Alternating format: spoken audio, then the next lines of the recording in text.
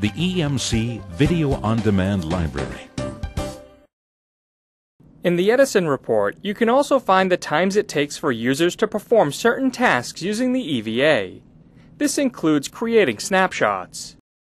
Here you have the times that Edison measured for creating a demand-allocated snapshot and a fully allocated snapshot. Interestingly, both methods took 20 seconds. Let's see for ourselves. So now let's review a couple of tasks that the HP rep or the partner will probably not show because they obviously don't look as easy as it sounds.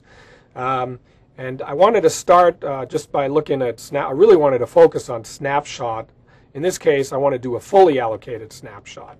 And the reason you want to do a fully allocated snapshot simply is to avoid that it gets deleted if you run out of space in the disk group where the snaps do reside. So that is the only way to ensure that this is going to happen. And if you want to do an apples-to-apples comparison to the Clarion, that is probably what you want to look at. So ask your customer to have the HP rep show this. Now let's just go, I selected a V-disk, a LUN, and I want to create a snapshot. And like the last time, I will basically just give it a name. Only that I won't do a demand allocated, I will do a fully allocated snapshot. And as you can see, now it actually added a little line here in a drop-down menu that says there are no containers available. So the first time I did this, I was like, well, what is that? And basically what a container does, it fences off the amount of space you need to protect the snap from being overridden within the disk group. So I have to cancel out of this action. And now, very important, remember the parameters of this disk group. Of this V-disk, of this LUN, which I'm in here. I can see them. I want to remember the disk group it is in. I want to remember the redundancy level, what RAID type, and how much space, how big this V-disk is. And basically, these parameters have to match when I create the container, otherwise it won't work. So I leave the default name. Remember, 2. It would be, if I left the default now, I couldn't complete my action to create a fully allocated snap because I have the wrong disk group selected. So I go to the one I want that matches the V-disk. The RAID level is right. That's what I had. And now I create my container. Hit OK. And again, sometimes these trees just open up for whatever reason. I go back to my LUN. And now I will, again, create a snapshot. I think we called it Snap 1, fully allocated. And now you can see my container that I just created. Now what it gives me here is a notice that I got to make sure that the cache algorithms within my LUN are changed to or set to write through. Now the default sometime, or from what I could see, is write back. And if you haven't changed this before, you will have to go back again. Create. Now in this case it worked, so the cache algorithms happen to have been right. Fine, here it is.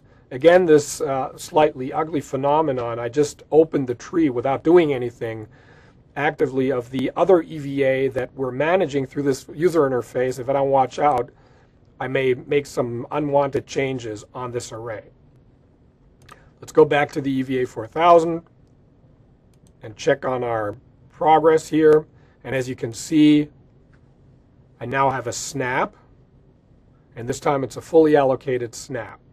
Now, when you look at the Edison report, it says that it takes the same amount of time to create a demand allocated snap that it takes to create a fully allocated snap. There's no way, obviously. You've seen how easy it was to create a demand allocated snaps in the previous series, and it was quite there were quite a few steps here for the fully allocated, and that's apples to apples.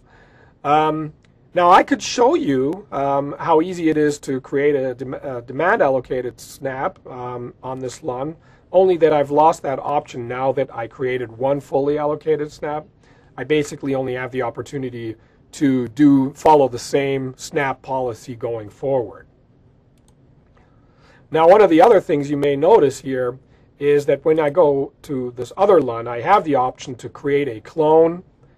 I've lost that option here because the EVA does not support the ability to create a clone and a snap off the same LUN. So if I have an Oracle instance, for example, and I want to have a protection copy, but I also want to have this clone available for my testing and development team, I cannot do this. So this is a nice feature, one of the examples that the Clarion supports, one of the limitations of the EVA.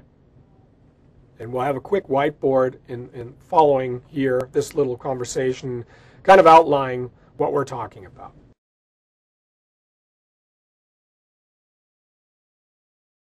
As you were able to see, it certainly did not take 20 seconds to perform a fully allocated snap. The Edison report also does not reflect the fact that once users create a snap of a LUN, they can no longer create a clone from it.